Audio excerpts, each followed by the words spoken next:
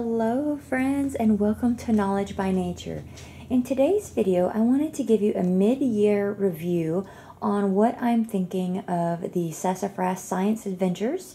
This is something that I picked up for our first grade year, and I did a flip through and a review on it before we ever began it, but I just wanted to let you know what we're thinking of it and if I would do anything different.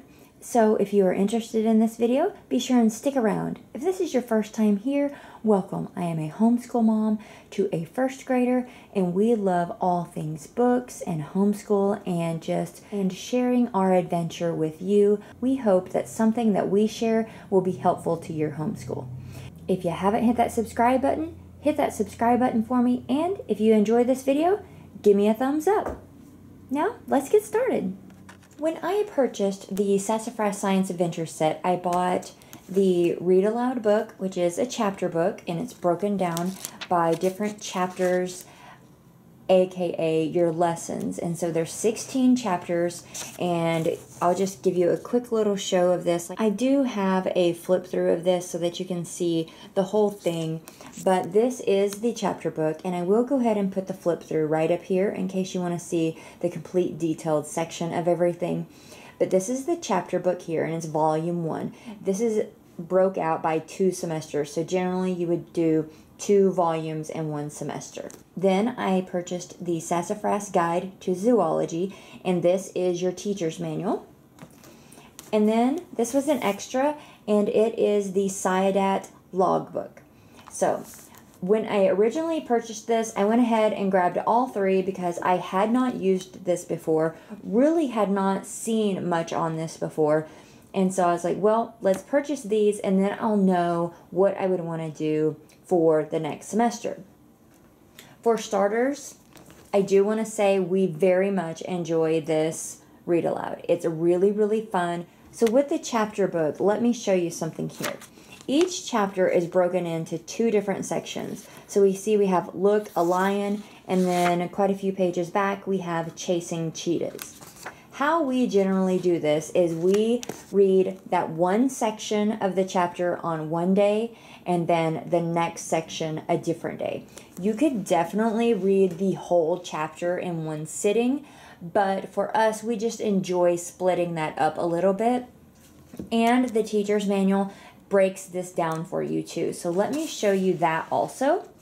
And the teacher's manual is really great. So again, go back, look at that flip through because I show you everything and how it breaks down with the supplies and different things. It's really, really set up beautifully for the homeschooler. So right here you can see day 1 and day 2. There's 2 options here, and of course as many options as any family would want to make. But this is generally how we follow it, but we kind of add a 3rd day. So we will do day 1 and day 2 of reading, and then usually we'll do day 3 and kind of do some of the experiments and things like that. Now there are other weeks where we do kind of a 4-day. There's other weeks where we do everything in a 2-day, but the teacher's manual is very nice. It tells you everything that you need right at the beginning. So we've really enjoyed this. We've had a lot of fun. Every time you read your chapter, you follow the instructions in the teacher's manual, and then you enter some things in your Cyadat logbook. This is where I probably would not purchase this book again at this age. Let me also clarify that. I think this would be a little bit better for a student that either 1, really likes to write a lot, or is an older student that is expected to write more and things like that. This is all also super duper easy that you could make your own. Let me zoom in a little bit for you here. So you read the section, and then here's the logbook. And so you just talk about like where your location's at, then a little bit of information about the actual area that you're going to be with. Then you have this map over here on this other side where you kind of like color in the areas of where the grasslands would be around, the continents that it's found on. And then this page over here is your animal record sheet. So again, this, you could just Google map this, you could look at it. And as you can see, I would have her write the animal name, the classification, and their food type. And then I would write the location found, and we would talk about the information learned. All of this information can be found in the teacher's manual. And I would definitely purchase the teacher's manual again because I think it's very, very helpful.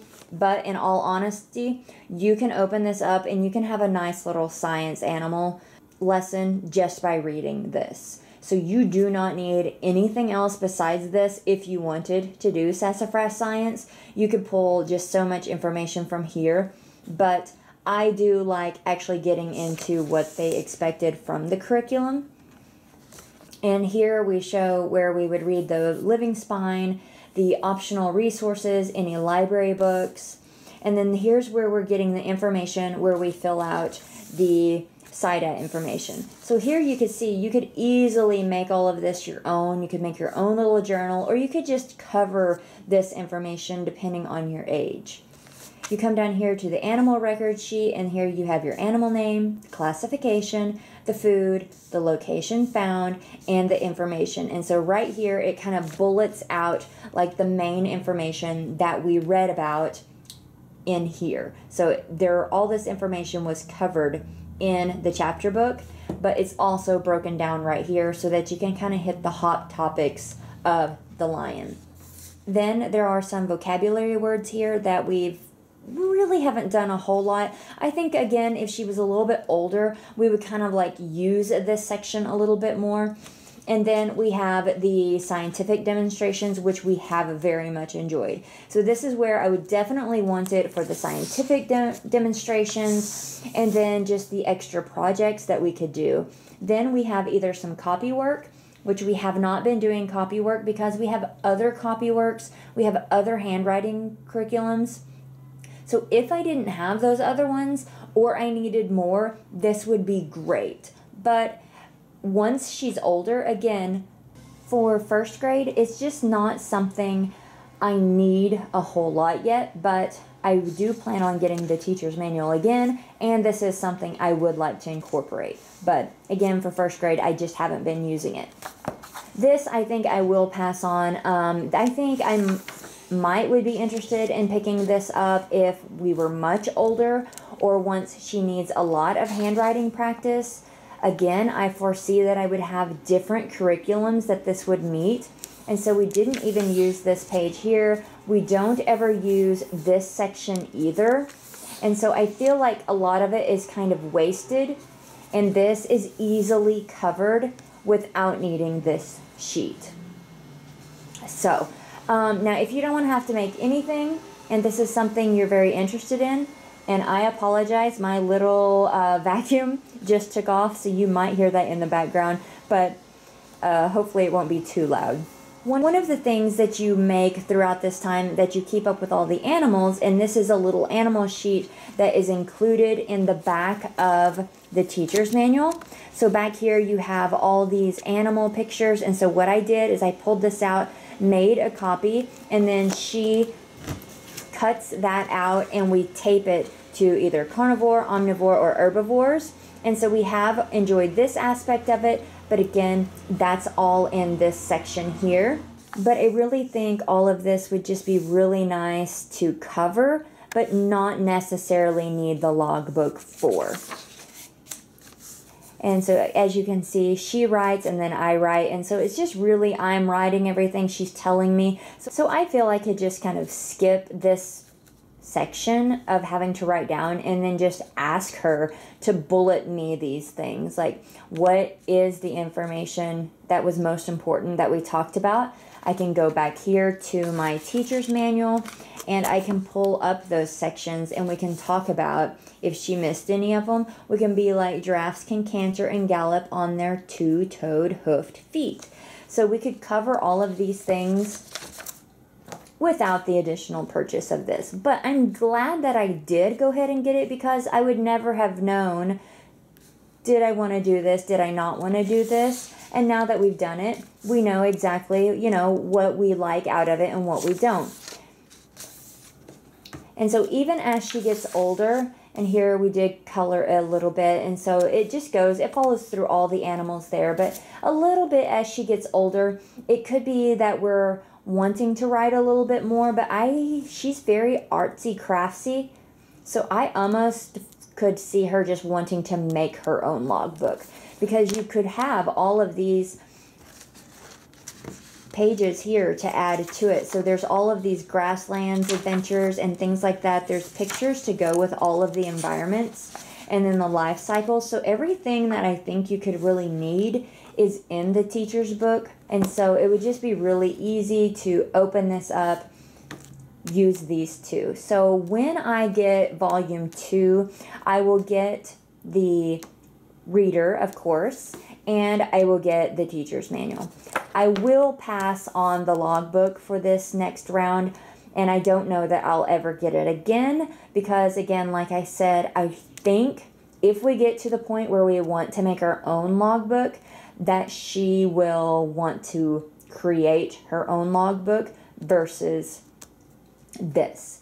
Another thing that we did do, which was pretty fun for her, is when we were looking at the encyclopedias, she would actually get a little camera out and take a picture of the images in the encyclopedia, and that was kind of like her own little logbook that she was putting in the camera, and she really enjoyed doing that a lot. But I wanted to share with you what we were thinking about it after having done it for quite some time. I do plan on purchasing volume 2 because she does enjoy it, and I really enjoy the little activities that we get to do. We've done some really fun little art and craft ones. We've made butter. There was cookie recipes.